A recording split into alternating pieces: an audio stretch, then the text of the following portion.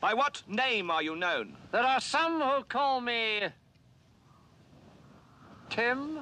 Welcome to another episode of Timmy Talks, the channel where we talk old school magic. And today we are in Japan, Tokyo, for a really cool match between Nicolas. He's kind of the organizer of the old school scene in Tokyo, and he's playing a blue-white Stasis deck, very cool.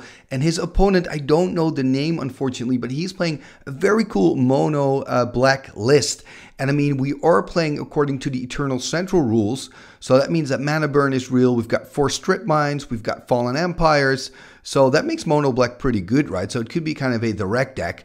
But before we jump into the decks, I would first like to point out that, as always, you can also choose to go to the games first, maybe check out the decks later. The easiest way to do this is by checking out the description below, because there you will find several timestamps. One of the timestamps reads MTG Games, so if you click on there, it'll take you straight to the games, and in the description below you will also find more information about the specific rule set, so in this case Eternal Central. So if you want to know more about that, check out the description below, and in that description there's also a link to the Timmy Talks Patreon page. So if you want to support the show financially, you can become a patron. It already starts for just $1 a month, so if you have a moment, please visit patreon.com/Timmy Talks for more information about that. Okay, and now that you're fully informed, I'm going to start with the deck section of this video. I'm going to start with the deck of Nicolas and his Stasis Brew. Let's have a look. And here we see the deck of Nicolas. So this is blue-white Stasis. It is completely creatureless, so there are no Zephyr Falcons or Serra Angels in here. That's something that you used to see in Stasis builds back in the day, but I guess it's better creatureless. And there are a few cards here that I want to highlight, but maybe first just talk about Stasis. What does it do? It's an enchantment from blue and 1 to cast that says players skip their untap step, and at the beginning of your upkeep, sacrifice Stasis unless you pay a blue.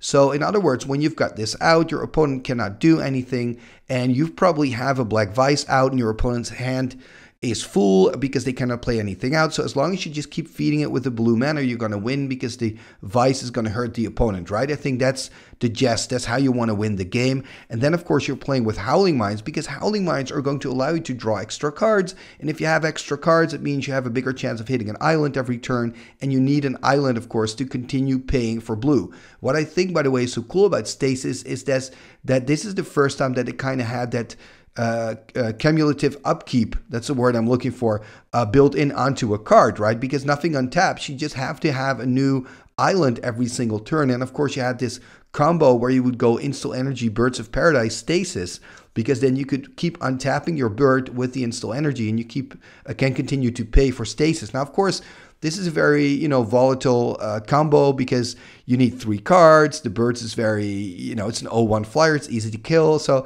it's not the best, but if you can get it to work, it is really cool. But that's obviously not going to happen here, because we don't see a birds or an Install Energy. We do see some other interesting cards, though. And one of the cards I want to talk about is Remove Enchantments. So we see 2 copies of that here in the main 60 of Nicolas. And I'm just going to read to you what it does under the current Oracle text. So it says, return to hand all enchantments you both own and control, all auras you own attached to permanents you control. I think those are enchant creatures. And all auras you own attached to attacking creatures your opponents control. Then destroy all other enchantments you control, all other auras attached to permanents you control, and all other auras attached to attacking creatures your opponents control. Okay, that was longer than expected. Just a lot of text on this card. Even in the current Oracle text, it's a lot of text. But basically, you want to play this card, I guess, in the end step of your opponent, because then you're returning the Stasis to your hand, and you get to untap, upkeep, draw, and then play out your Stasis again, right? So it's kind of a boomerang effect. Talk about boomerang. We've got 2 boomerangs here in the deck as well to do the same. We also have a reset, right? Reset 2 blue. Untaps all your land. So, there are a few tricks here to make sure that you can continue to pay for your Stasis. And then there's a card that I think goes really well with this card, which is Time Vault. And Time Vault is an artifact for 2 that enters the battlefield tapped and doesn't untap during your untap step. So it really doesn't care for Stasis. The cool thing is that you can actually untap the Stasis, but then you have to give your opponent an extra turn. Now the nice thing here is if you already know that you can no longer pay for the Stasis cost of that blue island, you can say, you know what, I'm going to untap my Time Vault, you take an extra turn, but of course the Stasis is then still in place, so your opponent still cannot do anything, probably is going to take more damage from the Vice. So you want to give your opponent an extra turn when your Stasis is working. Then it's your turn. You cannot pay for the Stasis, so you cannot untap because Stasis is still on the board, and during your upkeep you cannot pay the cost. So it's kind of a foobar situation, right? Because you cannot untap. The Stasis is destroyed because you cannot pay the cost. That means your opponent's going to untap first. But wait a minute, you still have that Time Vault. So you can tap that Time Vault to take that extra turn, meaning you're still the first person to get to untap everything again, right? And potentially play out a brand new Stasis. So I love that Stasis Time Vault synergy, right? I mean, it's really good. The problem, of course, in this matchup for Nicolas is he is going to play against a very aggressive deck. So the question is he going to be fast enough? Isn't he dead before he can do all this crazy nonsense? Talking about that, let's take a look at the deck of his opponent. Okay, and now let's talk about the deck of Nicolas's opponent. Now, I don't have a name. I also don't have a deck photo, so I don't actually have a lot to work with. What I do know is that it's mono black with a blue splash. So I'm assuming he's playing that blue splash for cards like Ancestral Recall, Time Walk, the usual Time Twister, especially Time Twister being quite good in this aggro kind of deck because you tend to run out of steam quite quickly. He's probably playing Dark Rituals. I know he's playing Juzam Djinns. He's also got the Wreck in there, so that then I'm assuming he also has Hymn to Turek, right? Because if you play the Wreck, you probably also played a discard game with Hymn to Turek, and of course Mind Twist, Demonic Tutor. But yeah, it's interesting because I feel the mono black deck is a lot better in Eternal Central because you have access to Hymn to Turek, but also you've got access to the Pump Knights, which are quite good. And also, of course, the Pump Knight has protection from white, which could be relevant in this matchup. And what I particularly like about this match is it's a classical battle between an aggro deck and a control combo deck, right? The Stasis player needs time. The question is the Stasis player going to get enough time from this mono black aggro player? I think that the aggro player here really has a good chance of winning it, especially since he's also playing, with Dark Rituals, making his deck even faster. So it's a pretty good chance that our unknown player here is going to win this match, but we'll just have to wait and see. Talking about that, let's go to the match. Game number 1, here we go. So on the left, we have Nicolas playing his blue-white Stasis deck, and on the right, we have the unknown opponent playing a mono black with the blue splash. Starting here with an Underground Sea into the Wreck, passing the turn. And the Wreck, of course, not a big problem yet. But once he's going to discard, are we going to see a Hymn here, for example? Hymn to Turek would be quite good. Also because Nicolas cannot counter yet. He is tapping 2 Demonic Tutor, so no Hymn. I'm sure if you're Nicolas, you're kind of happy now that you see a Demonic, which sounds weird, I know. But you're like, okay, it's not a Hymn. Because now he's got counter magic up with the 2 blue. So that is good. There's the untap. Draw for turn. There's a Swamp, another Swamp in hand, I believe, tapping 3 here. There's a Hypnotic Spectre. So are we going to see a counter spell? Look at that Force Spike. Oh, you gotta love it. That is so good. I've been thinking about also playing with Force Spike in my blue deck. So Force Spike, a card from Legends, and target spell is countered unless the opponent pays 1. So it's really good in early in the game, but of course gets much worse later in the game. There's a tap 4, a Juzam Djinn 5/5 powerhouse. We do see a counterspell and a Swords to Plowshares in hand for Nicolas, so he's probably not too worried about this. But is he going to counter it away right now? Or, I mean, if he doesn't have another white, another blue. Interesting. Does he have a Control Magic perhaps? I don't think he plays with Control Magic, so didn't counter it here. I'm a little bit surprised. Perhaps he just waiting for this to happen. Like he's going to go to 15. Is he planning on playing a Stasis perhaps? Here's a Black Knight. Is he going to counter the Black Knight then? That could be an option as well. I mean, a line of play for Nicolas could be, okay, there's also a Bad Moon. So all the black creatures are getting +1/+1. A line of player could be draw, play a Stasis, then the Juzam remains tapped. Ancestral Recall here. So going to draw 3 extra cards. An island, a reset, and I cannot really see the card in the middle. But this is going to be interesting, right? What is he planning to do? He's got a Stasis in hand, so probably he wants to turn that Jusam in a way to kill his opponent. Because he could have countered it away, but decided not to, so I'm sure he's got a plan with it. Are we going to see the Stasis right now? He's going to tap 2. Yeah, there's the Stasis, and that means ongoing damage here for the opponent. And now Nicolas, of course, passing the turn. 7 in hand, I believe, so doesn't have to discard. And that means a damage here, so he will drop to 19. I'll try to keep track of the scores, by the way, since we can't really see a dice. Also an attack here with the Black Knight, so we've got Nicolas on 13. And 19 for the opponent. As one untapped, or of course, 19 for the opponent. And now Nicolas is going to pay here for Stasis. Going to draw for turn. So as long as he can keep playing blue cards, he's fine. But I think you'd rather also have a Howling Mine, for example. He does have a reset as well. And the opponent here doing nothing. So he's going to drop to 18. And there's another blue being paid for the Stasis. Counting cards in hand. Perhaps has to discard here. Also has an unsummoned. But I mean, you really don't want to use your blue mana right now. So he's going to discard a Wrath of God. Passing the turn, so that means now 17 now. There's another pass. Are we going to see the reset here on end step? That would kind of make sense. Yep, there's the reset. So reset end step means he resets all his lands. All his lands become untapped again. And now he's going to take turn. So he's going to pay again for the Stasis. I mean, it's a slow plan, but it's a plan, you know, using the Jusam Jin here against your opponent. So he's now on 16, I believe. There's a swamp. And it looks like he's just going to pass the turn. I mean, the good news here for the opponent of Nicolas is he's only taking 1 damage. So it's not that bad. He's on 15, I believe. So he's got 15 more turns.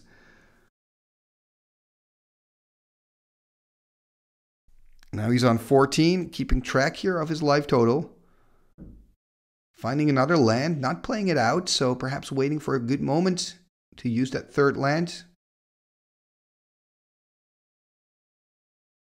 And Nicolas here, I believe, has to discard, having 8 in hand. There he goes, discarding a counter spell. Passing the turn. And his opponent is now on 13. There's another pass.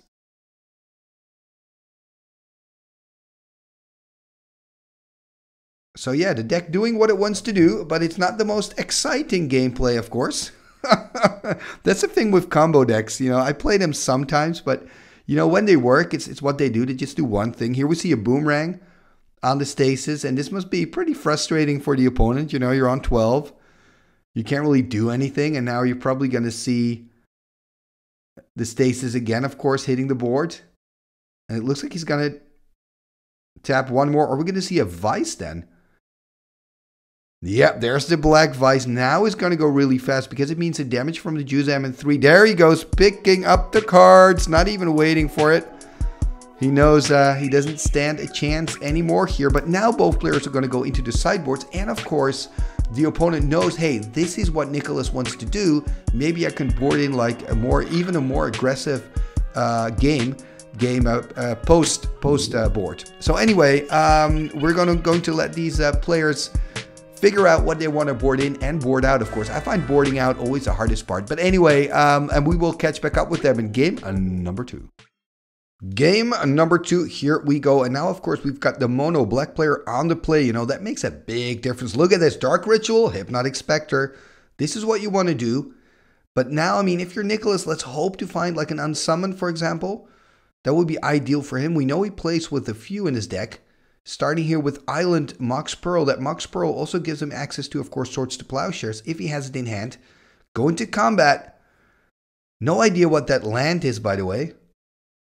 No clue. Anyway, there's these Swords to Plowshares. That means 2 life here for the mono black player. So he's going to go to 22. I'll keep track of his life again for you. And I guess, could it just be a basic swamp? Anyway, there's a Hymn to Turak. So that means Nicolas is going to lose 2 lands here. He is sacking it, it seems. That land. There's a Tundra and an Island gone for Nicolas. So only 3 cards left for him. Also, of course, drop that Pearl.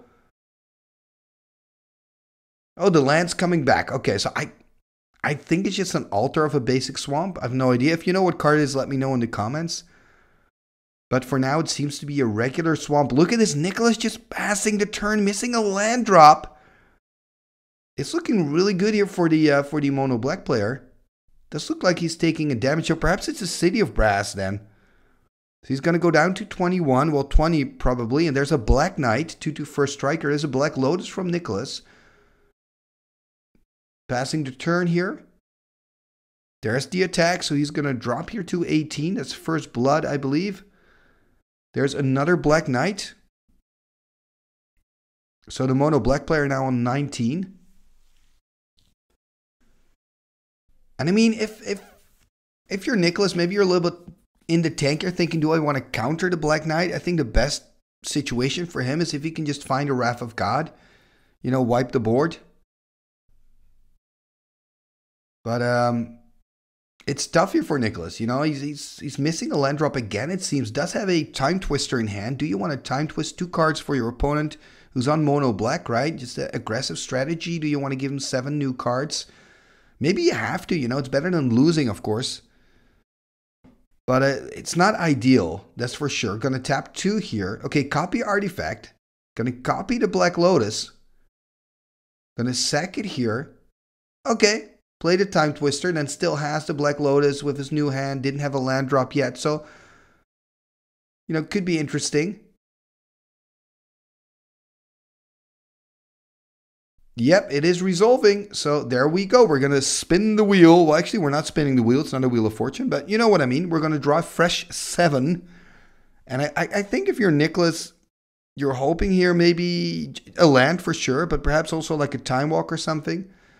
That you can be the first person to kind of untap and do something. Because, you know, if you just play a land here past turn back to your opponent who's on the mono black strategy with a fresh 7, it's going to be very risky. Maybe you're even going to see a Mind Twist or into Turak. I mean, the Mind Twist will be the nightmare, of course. A Mind Twist fueled by, for example, a Dark Ritual. You don't want that to happen. So this is going to be a really crucial moment. Another line, of course, you could have if you're Nicolas to say, you know what, I'm going to drop a land, I have counter magic in hand.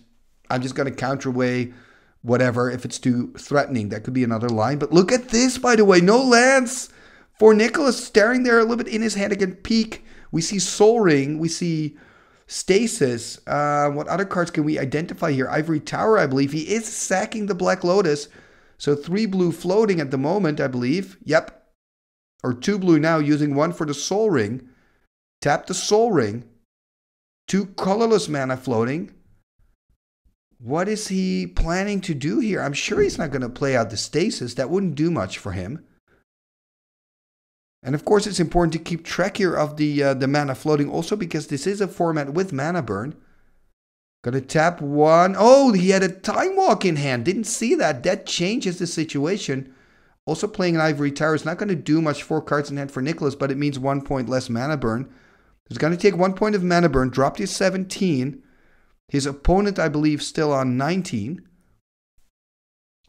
So there's the tower. There's a City of Brass passing the turn. So at least the City of Brass allows him to counter, but I mean, it's not ideal. There's still that 4 damage on the board from the 2 Black Knights. There's a Dark Ritual. I mean, probably going to allow this, right? Let's see what he's going to do with the Ritual. There's a Hymn. So this could be a card you want to counter. Or do you want to take the risk that maybe he's not going to hymn the counters out of your hand? The problem, of course, is if you decide to counter the hymn, you don't know what's coming next and you cannot counter those cards. But yeah, I think he's going to go here for the counter spell. That kind of makes sense, you know. You don't want to lose an extra card here. So countering the hymn, 1 black mana still floating. Tapping. There's an Hypnotic Spectre. Yeah, this is just bad, you know. If you're the Stasis player, this is not what you want to see. It's going to drop to 18 here. Oh, Unholy Strength. That is so cool to see an Unholy Strength. I love it, man. That is so cool. But it does mean 6 damage here. Nicolas dropping to 10. I think we're going to go to a game 3 here. I mean, or if Nicolas has a Wrath of God here, that could change the whole situation. He does have the mana for it with that City of Brass and Mox Pearl, so could play it out. Remember, he is on 10. You can see him thinking, is there a way out? I don't believe he has the Wrath, or else he would slam it on the table. Stasis could be an option, but then you still have to deal with Hypnotic Spectre. And of course, you don't have a lot of islands here. Tapping, yeah, he is playing the Stasis. This is kind of desperation mode, right? So he's not exactly, no, you cannot untap. Stasis, it's such an iconic card, but it's really a good way to lose like Magic Friends. Anyway, there's the attack. But this is desperation. Losing a city in a bottle here. That card would have been ideal against the Juzam. I wonder if he boarded the Juzam out, considering he's playing against Stasis. Maybe put some quicker creatures in, although Juzam is quite quick, being 4 for a 5/5. And now we see Nicolas dropping to 7, passing the turn, not finding an island. It's looking great here for the mono black player. He's really in the driver's seat. Passing the turn, Nicolas has to sacrifice the Stasis, cannot pay for the upkeep cost. There's an island. It's got 4 mana, but what can he do? Nope, that's it. Game number 2. You're going to the mono black player. That means it is 1-1, uno. And that means we are going to go to game number 3. Game number 3, the decider. Here we go. I believe both players have just taken a mulligan. Exactly. Nicolas here putting a card on the bottom. And of course, the Stasis player here being on the play after losing that second game. Look at that. Also, the mono black player here putting a card on the bottom. So both players starting with 6. There's an island and a pass. Is that a dark ritual here? Are we going to see an explosive opening? There's a swamp. A Mox Sapphire. Tapping. There's a ritual he just drew. What are we going to see? No Force Spike. And of course, the Sapphire now makes the Force Spike pretty bad. Right? And that's a problem with the Force Spike. Super cool card, but now you can't even use it anymore because of that 1 Mox. There's the pass. Hypnotic on the board. So again, if you're Nicolas, just like in that first game, you have to find an answer here to the Hypnotic Spectre. There's a second blue. Oh, and you can see Nicolas there go, oh man, what to do? That's not a good sign. This is the problem with the mono blue. And of course, Nicolas also has that white part of the deck, right? If he has a Swords to Plowshares, which obviously he maybe he does, but he doesn't have white anyway. So even if he does, but I don't think he does. Yeah, this is a problem, right? You lose your counter magic to these Hypnotic Spectres, and now you cannot counter this card. Or maybe you have 2. Oh, he's pointing out like angrily at the Sapphire. It's a Sapphire's fault. It is. Because without the Sapphire, you would have countered that early Hypnotic Spectre. Yeah, this is also kind of desperation mode, this Howling Mine. And this, of course, playing also into the strategy of your mono black opponent, because he's going to draw twice as many cards. And there's going to be an attack for 4 here. Yeah, there's really not much that Nicolas could have done different here.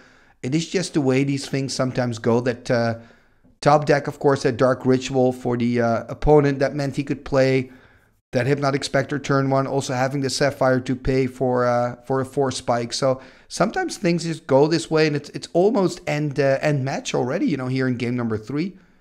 Tapping 2 more. There is another one. I do believe it's 2 black to cast, right? So he should have tapped the another swamp, if I'm not mistaken.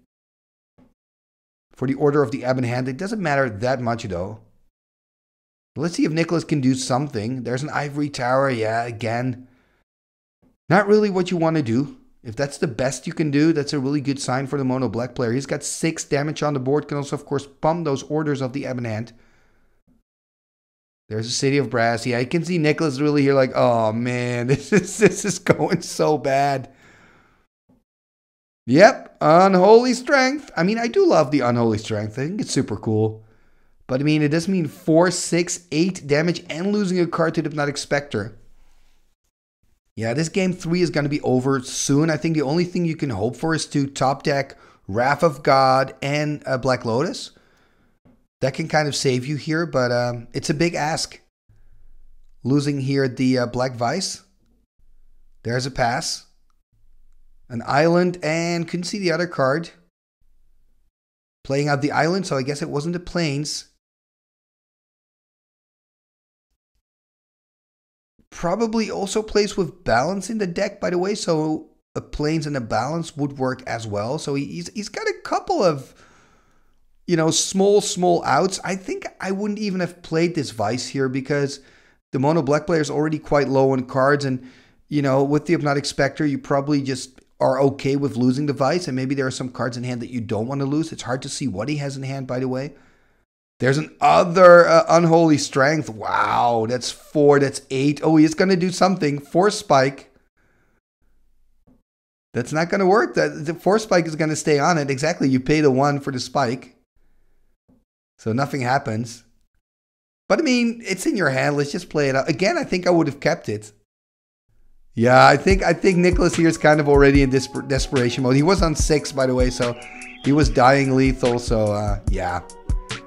That's why he did that. Makes sense. Yeah, nothing here that Nicolas could have done differently, but congratulations here to the mono black player. And so consistent, of course, mono black, which is putting the threats on the table. And like I said in the introduction, mono black being quite strong when you have a rule set that allows Fallen Empires because you have the Hymn to Turex.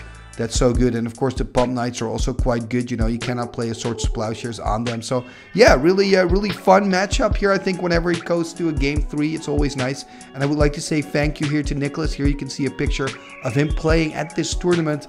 He's a Frenchman living in Tokyo. And thank you so much for sending me these videos. I love just to see other, you know, play groups from around the world also play old school Magic the Gathering. Is also a lot of fun for me to look at, so thank you for that. And also thank you, the viewer, for watching another episode right here on Timmy Talks, the channel where we talk old school Magic. And if you're not a subscriber yet, please hit that subscribe button and ring that bell. That really helps the channel move forward. Another thing you can do to help Timmy Talks grow is leave a comment, share this on your socials, and of course liking these videos. All these things are free and really support the show. And you can also become a patron of the show via patreon.com/TimmyTalks, and that way you can also support the channel financially and help me to continue make this content for you. So if you enjoy what I do, please consider becoming a patron. Check out patreon.com/TimmyTalks, and one of the perks is that your name will be mentioned in the end scroll at the end of every single video. What end scroll? This end scroll. What shall we do with the drunken sailor? What shall we do with the drunken sailor? What shall we do with the drunken sailor? Early in the morning, way hey and up she rises, way hey and up she rises, way hey and up she rises, early in the morning. Put him in the longboat until he's sober, put him in the longboat until he's sober, put him in the longboat until he's sober, early in the morning. Way hey and up she rises, way rises early in the morning. Pull out the plug and wet him all over. Pull out the plug and wet him all over. Pull out the plug and wet him all over. Early in the morning. Way up she rises. Way up she rises. Way up she rises early in the morning. What shall we do with the drunken sailor? What shall we do with the drunken sailor? Put him in the scout to the hood, my son. Put him in the scout to the hood, my son. Put him in the scout to the hood, my son.